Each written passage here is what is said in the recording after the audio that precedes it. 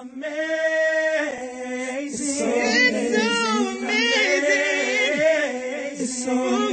listening to Pastor Bumi Owolabi, the senior pastor of Kingdom Embassy Church.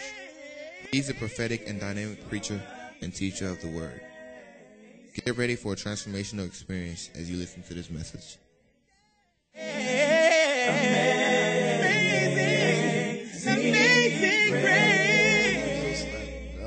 Taught his disciples how to pray. We've been actually talking, it's been a very long series, and I've been trying to kind of break the series down in chunks. We started with what we called the three wayfarers. The three wayfarers. That was how we started. Some people have been requesting for the first message on that particular series. The message is available on CD. You can have a copy today if you so desire. That was how we started. We talked about different categories of people in life. Those who are victims of destiny liquidation. That was how we started. We spoke about those whose destinies are under foreclosure. And we also spoke about those who have settled for the status quo. Those are the second categories of people in life. Those who settle for the status quo. Those who believe and they key their lives to the average. They do not really strive for excellence. We also have a group of people called the champions. They are destined victors, mandated winners. And I believe very strongly that in the house we have victors and we have champions. I took time to give definitions of who a champion is, and I gave us different dynamics of championship. And in the course of that series, the Lord ministered to me that we had to talk about this school of prayer. There is no how you can ever be a champion if you are not a praying or a prayerful believer. It takes somebody who is enlisted in the school of prayer to become victorious over the battles of life. Remember, I shared with us, the Bible says we fight not against flesh and blood, but we fight against principalities, against powers, against rulers of darkness, and against spiritual wickedness in high places. Those are the forces that we are contending with. And I told us, you cannot use physical weapon to fight spiritual battle. You can never win that battle. It's not possible. You can only engage a spiritual battle with spiritual weapon. And one of the weapons of believers is prayer. And prayer is not just opening your mouth and just saying words, to God. It's more than that. There is a depth of prayer, as Jesus Christ taught his disciples how to pray. I share with us, from that series, talking about the foundation of prayer begins all begins with relationship. Our Father who art in heaven, our Father, father-son relationship, father-daughter relationship. If you do not have that foundational relationship with God, you are just wasting your time in the place of prayer. And that is why a lot of people cannot tarry in the presence of God for a very long period of time, because they lack relationship. Have you ever been with a stranger you don't really know, and you just say hello, hello, and you are trying to really flow and you are not really flowing, you just keep to yourself? Have you ever been around somebody like that before? You really wanted to talk, but because there's no rapport, there's no relationship, there's no platform for communication, and you just discover that, you can't just flow. And that is the level and the state of so many people. They don't have relationship with God. So when they come to a point of praying, they have no words to say because there's no relationship. But when a child, my wife, can actually be able to these, my children, they talk all forms of this. Oh my goodness. And I engage them in the talk. We use the same language. Say I just to keep flowing with them. They love to engage me in conversation, and I love to be with them also in that kind of conversation. We dance together, we play together, they sing songs. In fact, they raise songs and we will be, because of relationship. We can spend a lot hours together. We're not tired of one another. Praise the Lord. That is relationship. Very, very important in the place of prayer. Our Father who art in heaven. And our shows that it's not just my Father. He is also your Father. So nobody can lay claim on God and say he is the only one that knows God. Praise the Lord. We are all children of God. Is that not so?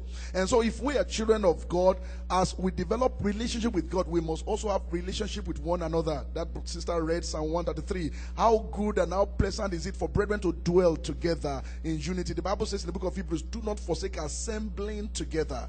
Can you see? So God encourages relationship with one another as we also relate with him. Some people will say, well, TV that's where I do my church on Sunday. All the churches are bad. You are the best person on the face of the earth. I understand that very well. And that's why TV becomes your church. No. We have to come together.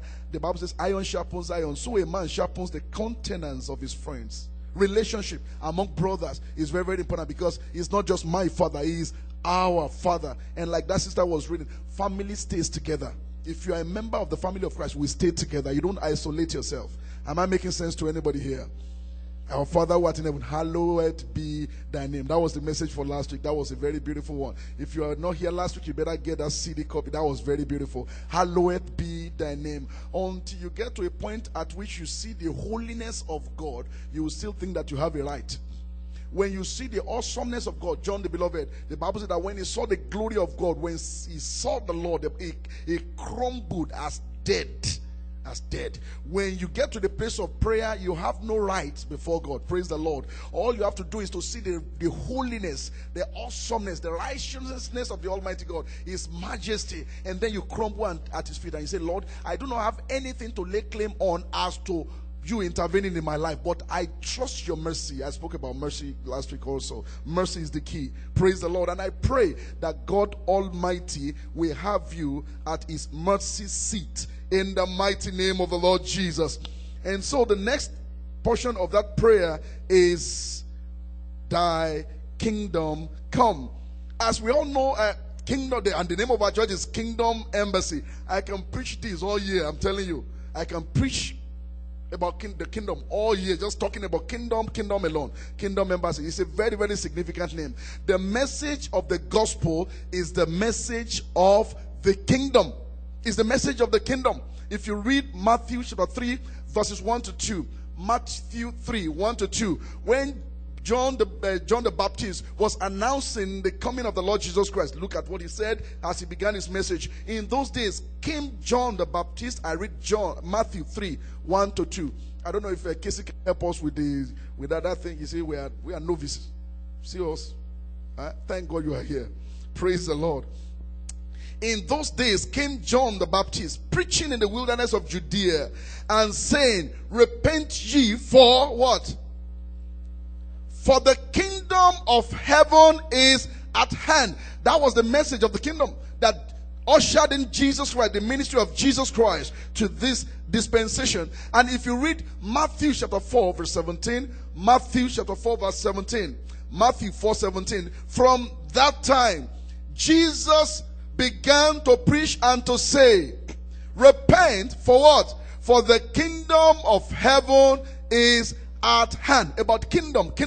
John the Baptist talked about the kingdom. Jesus also talked about the kingdom. Message of Jesus, the ministry of Jesus is about the kingdom. So the reason for repentance is not so that you can get Bentley.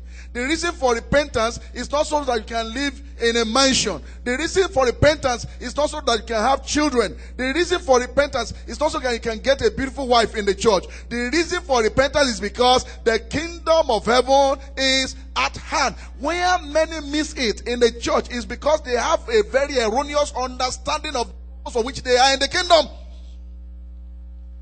And when the purpose of a thing is not known, the abuse of it is inevitable. See, you need to understand the reason why you have come to the kingdom.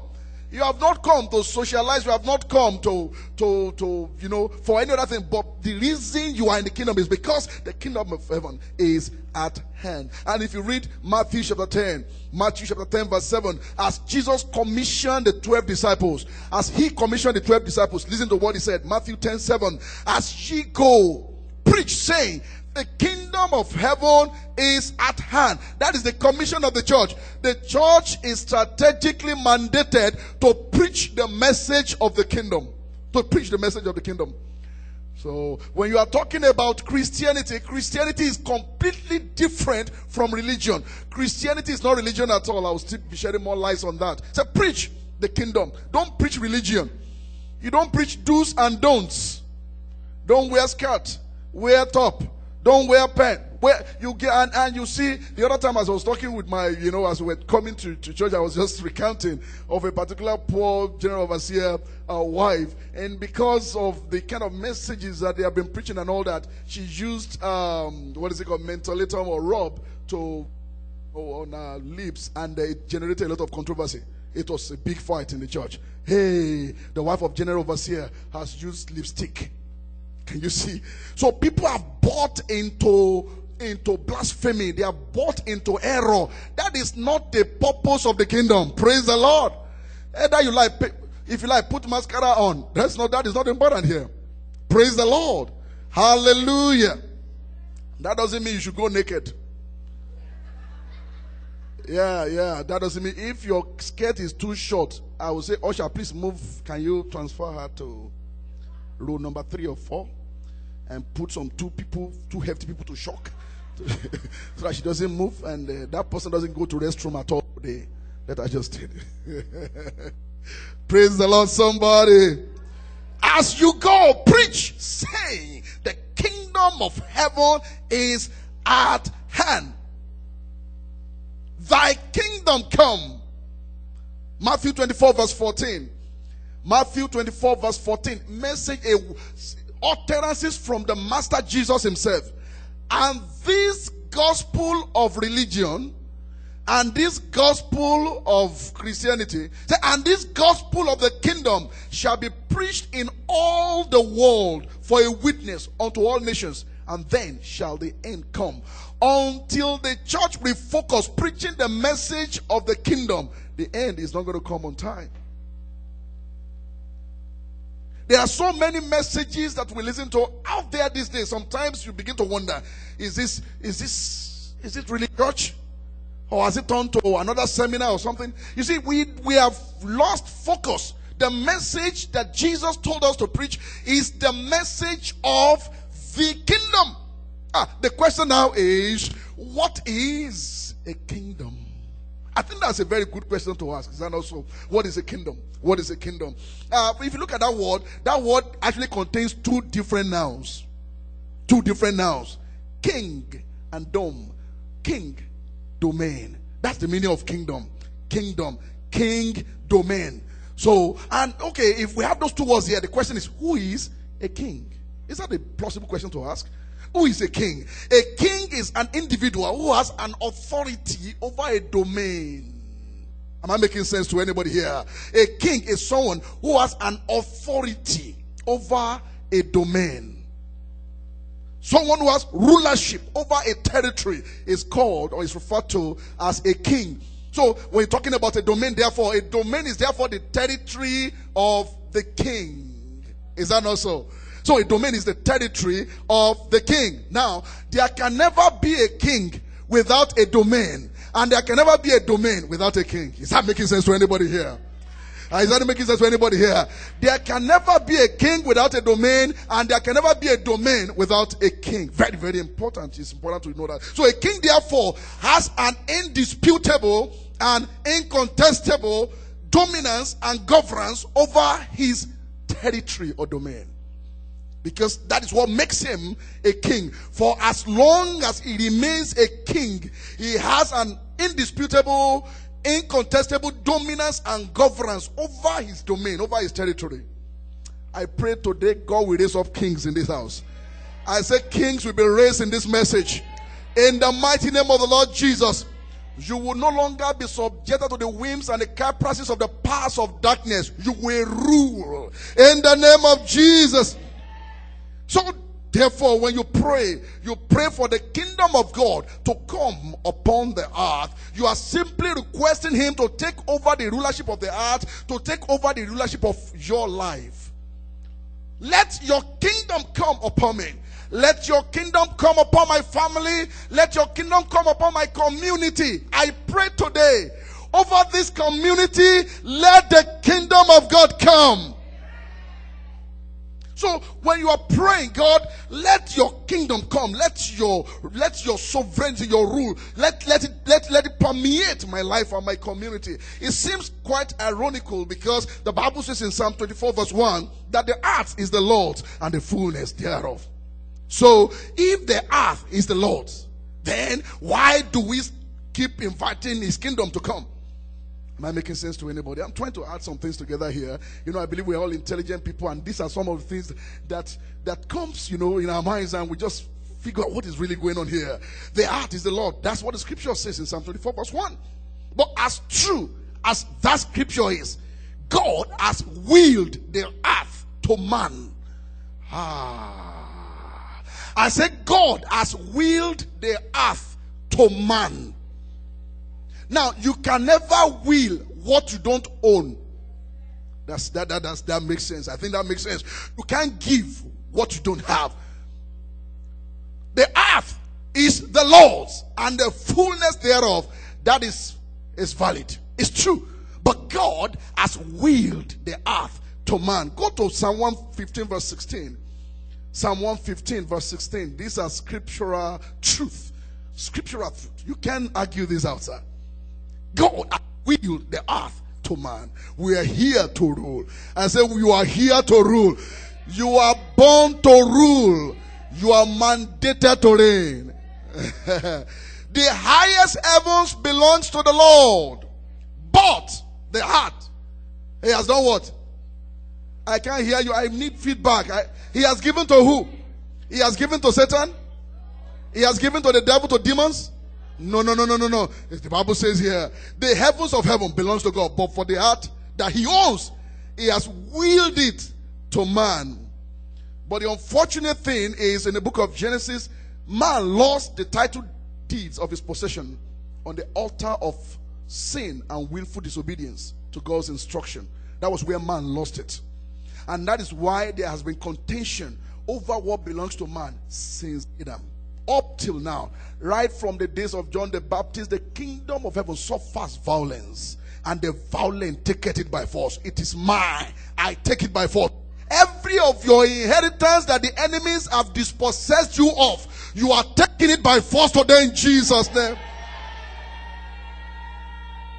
Everything that heaven has willed to you to take possession of, that the enemies have taken out of your life, today you are recovering. I said today you are recovering. So the earth belongs to man, but Satan has used deception and perversion to take over the possession of creation. He has used deception. I've had somebody, if I had a preacher, I mean somebody I really respect very well, but perhaps sometimes we have differences here and there. And he's saying Satan has power. Satan does not have power. Jesus is all power, all, not some power. All power. All power in heaven and on earth and underneath there has been given unto me. All power. So if all power be all, I mean we all know the meaning of all. We can all of them. Or if somebody has taken all, then what is left? Tell your neighbor the devil has no power. You better say it as if you believe it. The devil has no power.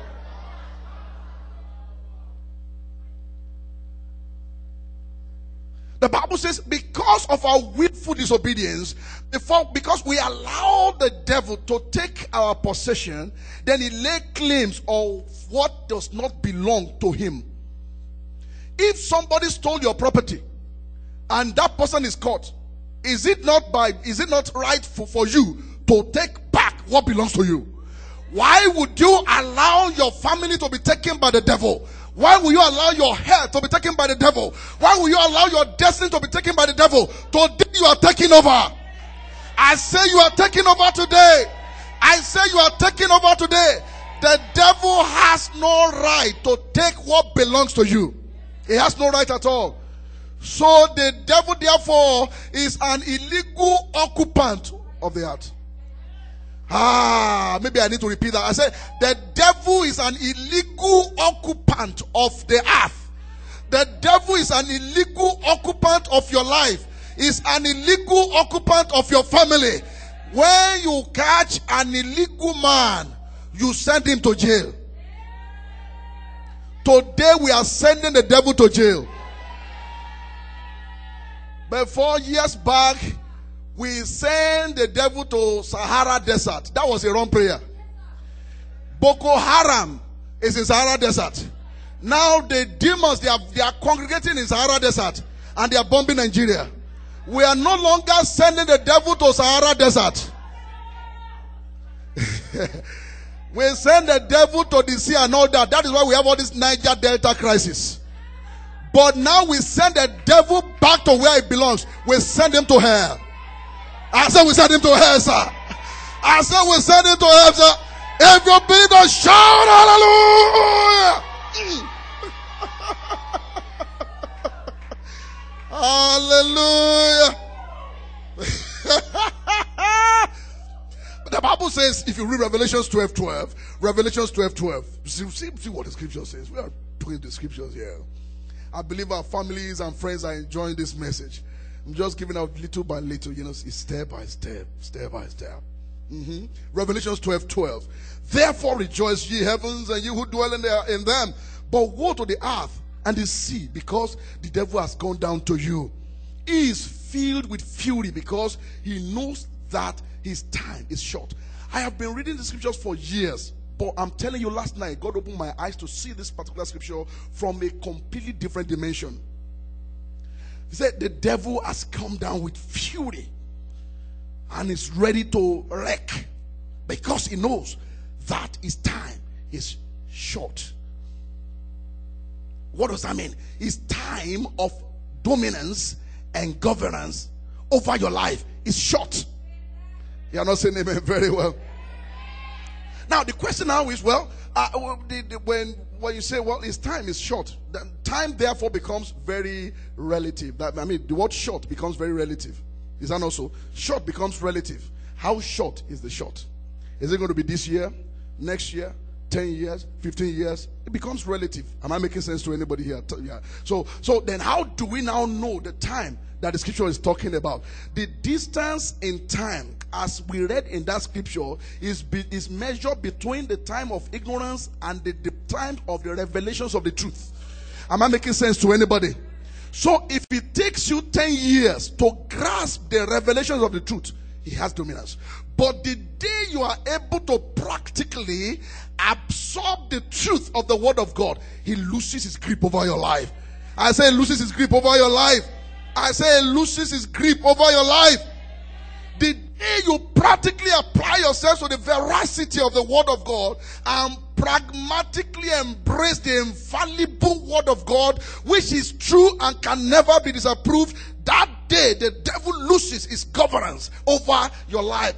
John 8:32, and ye shall know the truth, and the truth you know will set you free. The devil has a short time over your life.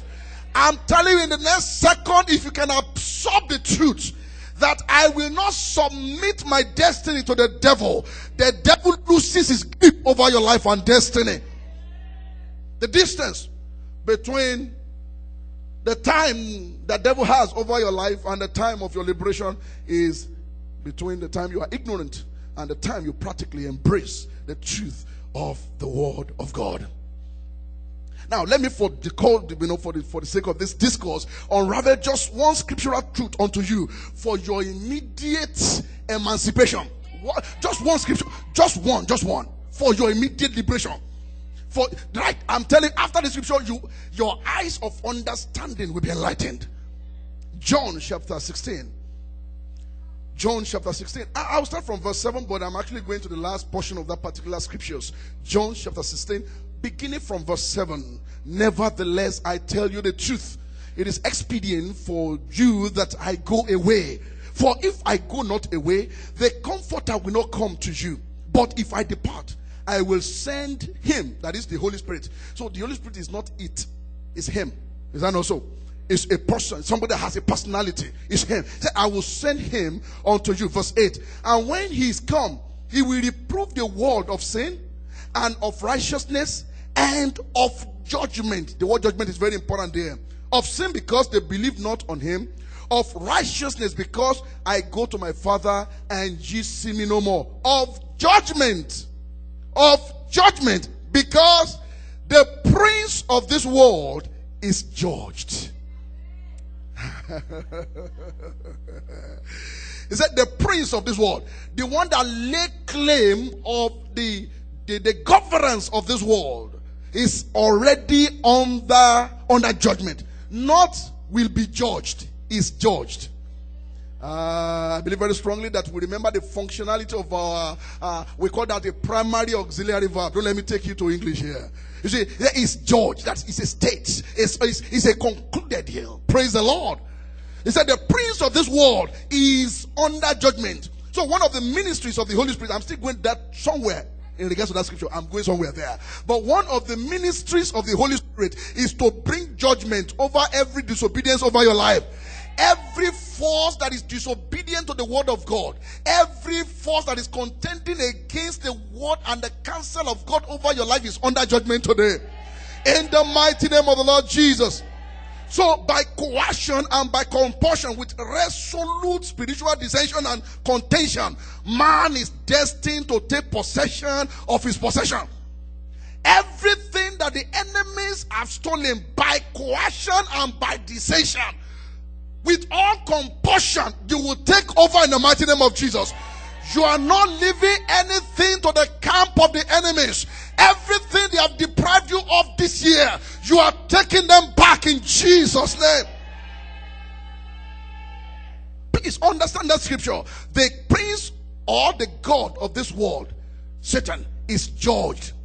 Listen, no king ever wears his crown to the prison. I say no king ever wears his crown to the prison. No. The moment judgment comes upon a king, he is stripped naked of his kingship title. Am I making sense to anybody? The prince of this world is under judgment. No king ever wears his crown to the prison. The day the judgment comes upon a king, he is stripped naked of his kingship title. He is stripped naked of all his crowns. Is that not so? He is stripped naked of all his royal paraphernalia. Everything that makes him to be a king is taken away from him. Am I making sense to anybody here? Am I making sense to anybody here? So a king capitulates and abdicates his throne when he is dethroned.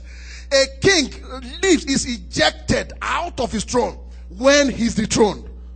Every throne that the enemies have erected over your life, and they say we have governance over this aspect of your life, today the devil is dethroned in Jesus' name. Because the devil is under judgment, I say he is dethroned over your destiny. In the name of the Lord Jesus. You remember very well. You remember, Mr. Nebuchadnezzar. So he was King Nebuchadnezzar. Boy became, when he was stripped naked of his, a hymn became a it. I don't know if that is making any sense to anybody here. A hymn. Suddenly was turned to a it. It became an animal. Is that not so? Nebuchadnezzar, when he was ejected and extricated out of the palace, he was exiled into the jungle. They removed his king from him. The scepter of authority with which he was using to rule Babylon, they took it away from him. They sent him out of the palace. He began to crawl with his hands, and he was eating grass like cow. He was taken out of his throne. The king of this world, the prince of this world, is under judgment. The operations of the powers of hell over your life is under judgment. I say it is under judgment. I say it is under judgment. Because Satan has been judged, he has been stripped of all his royal paraphernalia.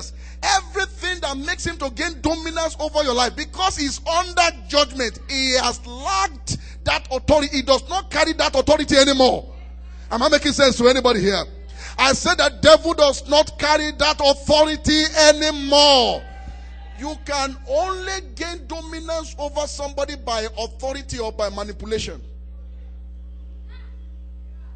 Two ways by which you can gain dominance over a man: by authority and by manipulation. The devil has lost that authority. The only thing that he has left is manipulation. That is why the Bible says, for we are not ignorant of the wiles of the devil. Not that we are not ignorant of the power of the devil. That we are wise. What he is left with is manipulation. In any way by which the enemies are manipulating your destiny, today I break it off over your destiny in Jesus' name. I destroy every power of manipulation over your life and over your destiny today in the mighty name of the Lord Jesus. Your health has been manipulated and compromised. Today I take authority over sickness in the mighty name of the Lord Jesus. Your finance is under satanic siege. Today I break the siege in the mighty name of the Lord Jesus. Now, how does, if, like I said, two ways by which you can get dominance over a man, by authority and by manipulation. If he has lost the authority and what he has left is manipulation, how does he use very effectively his manipulation? It's through ignorance. Through ignorance. You can only manipulate a man to the extent to which he is ignorant. Am I making sense to anybody here? You can only manipulate a man to the extent to which he is ignorant. My people are destroyed for lack of knowledge. So it is therefore an error of scriptural interpretation to believe that Satan has a hold over your life. It is an error of scriptural interpretation. The devil has no hold over your life. At least he does not have the right to have a hold over your life. And so in any area of your life where you have been held down, today I break the hold in Jesus' name. My people are destroyed. Hosea chapter 4 verse 6. Hosea 4 6. Hosea 4 6. My people are destroyed for lack of knowledge. Man can gain governance and dominion of his territory which rightfully belongs to him when he prayerfully and practically allows the kingdom of God to come upon him. Thy kingdom come. What brings you back to your original strategic positioning with God is the kingdom of God to come upon you. And today the kingdom is coming upon you in Jesus' name. God will be violating his laws if he imposes his kingdom upon man. That is why Jesus says, pray thy kingdom come. God is going to be violating his law if he comes to impose his wisdom upon. That's why God will not coerce you to do anything. Not at all. Not at all. He's not going to. That's why you see a lot of people, they are misbehaving. Because they believe they have the right to make decisions. And so, God, whatever I want to do is what I want to do. And God is not going to come to say, forcefully you must do it. Never, never. God will never do that. If he does that, then he violates his will. Because if you read Genesis chapter 6 verse 3, Genesis 6 3, God says, my spirit will no longer contend with human beings. No, I can come to you and tell you what to do. You will be left to either do it or refuse to do it. I'm not going to coerce you to do what you don't want to do. My spirit will not strike in with man. And if you read Deuteronomy chapter 30 verse 19, Deuteronomy 30:19. This is a very fantastic scripture. Deuteronomy 30 verse 19. This day I call the heavens and the earth as witnesses against you that I have set before you life and death, blessing and curses. Now choose life. I can advise you, choose life that you and your children may live. So God says here, before every man is life and is death. Before, as you are here seated today, you have life and you have death. It is your choice to choose which one you really want to go with. That is the law of God. That is the law of God. And it's important for you to hear this. The honor and the glory of a king is to be in charge of his territory. The honor and the glory of a king is to be in charge of his domain. Perhaps, I know some of us may not really understand this particular dialect. In our end there, we have what we call the king, and we also have what we call the Baale. Baale comes with little calf. You understand? But Baale pays homage to a king. Why you have Baale is that he's a weak king. He does not have full control. The glory and the honor of a king is to have authority, and governs over his domain. Every of your territory that the enemies have taken over, today you are recovering in the mighty name of Jesus. I said today you are recovering in the mighty name of the Lord Jesus. Because in Genesis chapter 1 verse 26, after God finished creating man, he said, let man have what? Let man have what? You can't have a dominion if you don't have a domain. You cannot have a domain if you are not a king. Is it making sense to anybody here? So at creation, when God finished creating you, says, I made you to be a king. You won't be a slave.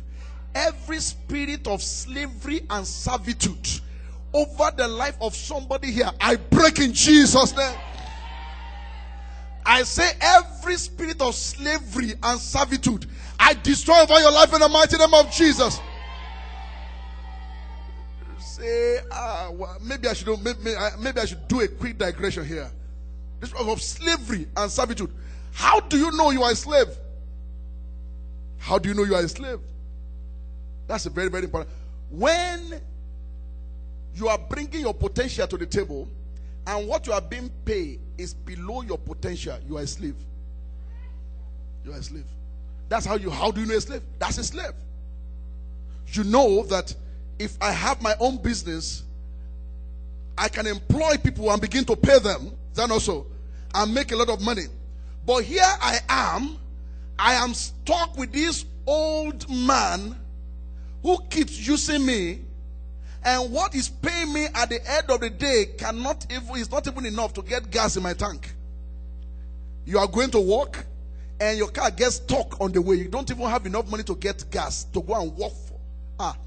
Every slave master that has put you under bondage, I break you off in Jesus' name. Slavery, we don't understand. We thought, oh, the days of slavery are over. I'm telling you where this is westernized slavery. Westernized slavery. Two kings cannot be enthroned on the same seat at the same time. These are key words that I'm saying here that you must. Two kings cannot be on the throne at the same time. It is an aberration. It is an aberration. It's not possible. So everything that has enthroned himself over your life, I am dethroning them today. You're not saying amen very well. I say everything that has enthroned himself over your life or itself over your life, I dethrone in the mighty name of the Lord Jesus. You are a king. Tell your neighbor you are a king. Say loud and clear, you are a king. You're not. Say loud and clear, you are a king. People are cheating here. Now, I don't like cheating. I'm a teacher. I don't like cheating at all. Okay, tell your neighbor, I am a king. If you're a king, shout hallelujah.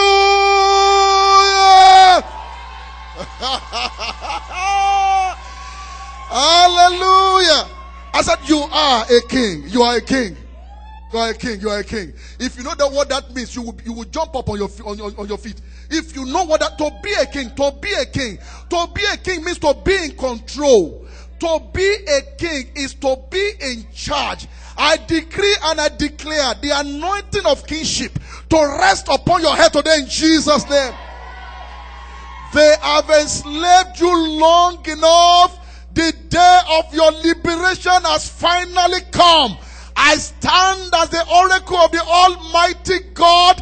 I dip my tongue in the blood of Jesus. I speak with authority and with audacity.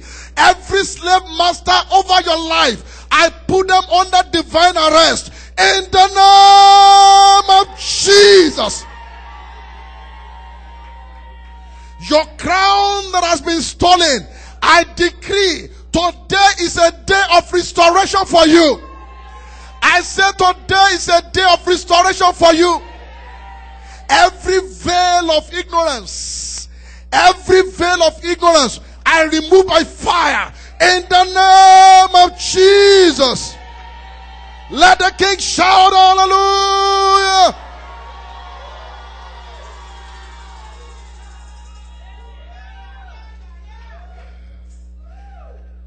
I will stop here today. Family and friends who are here today, please be here next week Sunday. I encourage you to be here next week, son. I pray with you by the mercies of God. I pray with you. 1 Peter 2:9. 1 Peter 2:9. As you stand on your feet, we're about to pray and take possession of everything that the enemies have taken out of our lives. 1 Peter 2:9. But ye are his chosen generation, a royal priesthood, and holy nation, a peculiar people, that you should show forth the praises of him who has called you out of darkness into his marvelous light. It says you are a royal priesthood. Royal priesthood. The anointing of royalty to rest upon you today. I said the anointing of royalty to rest upon you in the mighty name of Jesus. Revelations 5:10 before we pray. Revelations 5:10. Revelations 5:10. And God has made us, and Jesus has made us unto our God kings. Kings. I want the kings to shout, kings. Say loud and clear, kings. The manifestation and the revelations of Jesus Christ is to enthrone you back to where the enemies have dethroned you. That is the ministry of Jesus Christ. Thy kingdom come. When the kingdom of God comes upon the earth, because he has willed the earth to you, he makes you a king. He ordained you to be a king, to be in charge. You are going to pray. If you are here, you have not given your life to Christ, you are under the yoke of satanic slavery. You need liberation. The first thing I encourage you to do is to make the Lord Jesus Christ your Lord and personal Savior. Perhaps you are listening at home. You have not made the Lord Jesus Christ your Lord and personal Savior. Today is your day of salvation. Tomorrow may be too late. If you are here, all eyes bowed, all eyes closed as you pray. You want to make the Lord Jesus Christ your Lord and personal Savior. The anointing of kingship, you want it to rest upon you. Please raise up your hands wherever you are. You haven't given your life to Christ. You want to make today a day of supernatural appointment with the Almighty God. Is anybody here? And perhaps if you are at home, you want to make the Lord Jesus Christ your Lord and personal Savior. You can kneel down where you are at home and begin to pray for the mercy of God. Ask for his forgiveness. Ask him to have mercy on you, to redeem you, to restore you. Confess your sins unto him. Make him your Lord and personal Savior. And your life will never remain the same again. And I want you to decree now, every of my territory that the enemies have encroached into, today, by the virtue of the anointing that has been released upon me, I take it over. It could be your health, it could be your family, it could be your finance, it could be your career, it could be your destiny, it could be your future, it could be your walk with God. Whatever is it that the enemies have taken over, you know that they have encroached, and they keep pushing you in, they keep pushing you, and they are taking you away from what God has ordained you to possess. Every territory that the enemies have encroached in my life, today I send the enemies packing. I break the yoke of limitations over my life. I release the anointing of kingship over my territory.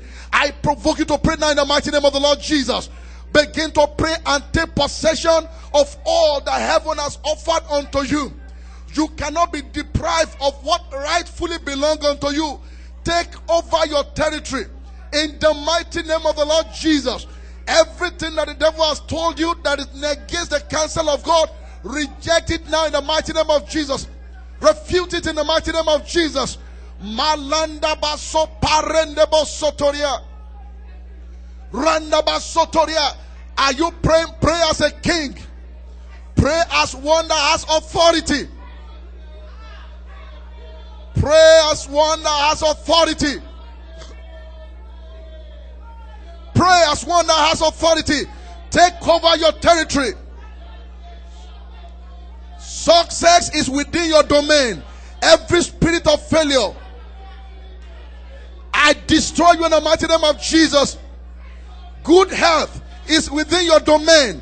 Every sickness in the bones, sickness in the blood, every form of ailment, I rebuke you, I cast you out in Jesus' name. Healthy marriage is within your domain. Your marriage is not permitted to suffer shipwreck. It is not the will of God. The enemy has done this. Take over what belongs unto you. I there areas in this land that you are deprived of what you know you ought to possess? For whatever reason at all. Decree today, I take possession of all that heaven has offered me. Raboshendeke rikebo sotoriaba. Lendebo soprojeneke rikebo sotoria. Are you praying? Are you praying? Take possession as a king. Take possession as a king. Take possession. The heavens of heavens are God's, but the earth He has given unto man. And so whatever that will not allow you to thrive on earth, take authority over it in the mighty name of Jesus. If the earth has been given unto you, then you must thrive on the face of the earth. Leporikebo sotoko rinebo sotoria. Rekekeke leke rikebo sonto ribo sotoria. Jekekeke rikebo sotoko ribo shende ke riababa. Le parekebo sotoria. Rendebo sopro yende ke leke rikebo sotoria baba. Lemba rekeke rikebo shende ke rikebo shideria. In Jesus' mighty name we pray.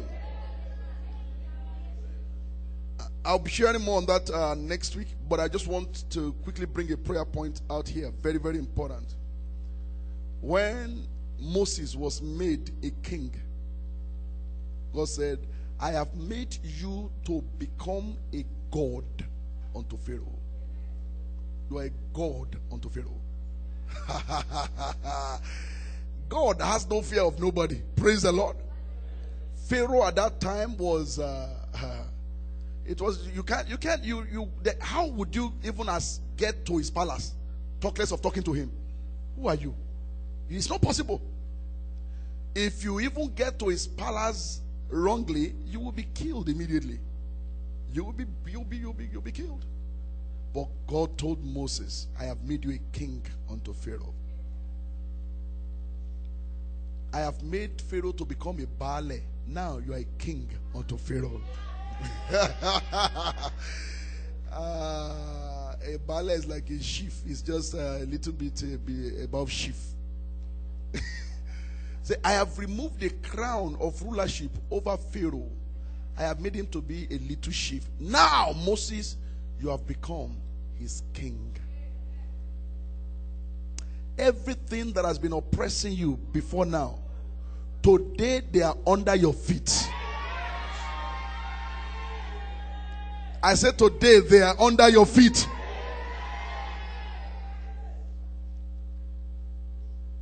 When Moses got unto Pharaoh, I want to bring a prayer point here. He made a demand of his possession. God has sent me to deliver the children of Israel, and I must deliver them. Oh, he struggled a lot, and there were a lot of contentions. But hear what happened here. In Exodus chapter 10, verse 24, when the heat of the battle became very fierce, Pharaoh began to give in or cave in. But he was not going to let go totally. And Pharaoh called unto Moses and said, Go ye, serve the Lord. Only let your flocks and your herds be stayed. Let your little ones also go with you. He said, Go and serve God, but in sickness. Go and serve God in poverty. Go and serve God without job. Go and serve God without breakthrough. Yeah, I can allow you to go and serve God, but the blessings that accompany salvation, let me hold that down. Moses said, Thou must give unto us also sacrifices and burnt offerings, that we may sacrifice unto the Lord our God. Our cattle shall also go with us, and there shall not an hoof be left behind. Do you understand that, sir? He said, everything that heaven has for me, I'm taking over. I am not leaving anything behind. That man said, I am a king. I make authority. I make rules here. And whatever I say, go. Even though what you say that I should hold back from you, but as a king, I speak with authority. I'm not going to leave anything behind. you are going to pray. I don't care what is it that the enemies have taken out of your life, out of your life. Maybe it's your marriage, maybe it's in your finance, maybe it's in your academics. Right? Listen, go and serve God, but you won't make it. I want you to decree and pray this prayer after me. Father, in the name of Jesus. Father, in the name of Jesus. Every of my possession under satanic siege, I recover by fire. In the name of Jesus. Pray in the mighty name of the Lord Jesus. Your health under satanic siege, recover by fire as a king. I'm not leaving anything behind. Good health, healthy marriage, wonderful career, great blessings. Everything that God has for me, I take possession in the name of Jesus. Raboshanta kaparanda basotoria. Rendebo sopralekebo jendeke rikebo sotoria. Don't let the devil bargain with you. Don't bargain with the devil. Take authority over him. Don't appease the devil. Take authority over him. I am not leaving my children behind. As for me and my house, we shall serve the Lord. Go and serve the Lord, and will make your children perverse. I recover my children in the name of the Lord Jesus. I recover my home in the name of Jesus. Every of my belongings under satanic siege, I release the fire of God to recover in the mighty name of the Lord Jesus. Oh God, let thy kingdom come. Let thy kingdom come. Let thy kingdom come to take over in the name of Jesus. In Jesus' mighty name we pray. Father, we thank you. We give you praise. What a sweet God we serve. Awesome God. Awesome God. Just awesome. You are awesome, Daddy. We love you. We thank you for the revelation and the impartation of your word. We give you praise and we exalt your name for what your word has orchestrated in the life of every soul under my voice. I give you praise for a relief. I thank you for a breakthrough. I appreciate you, King of Glory, for removing the veil of ignorance. I thank you for causing us to walk in the revelations of your mystery. We give you praise and we give you glory. Be thou exalted in the name of Jesus. And so, Lord Father, I stand in the authority that is in your name and in your word. I decree over every soul here. Specifically, I pray for the person who has the loudest amen in this sanctuary today. Everything the enemies have stolen, recover by fire.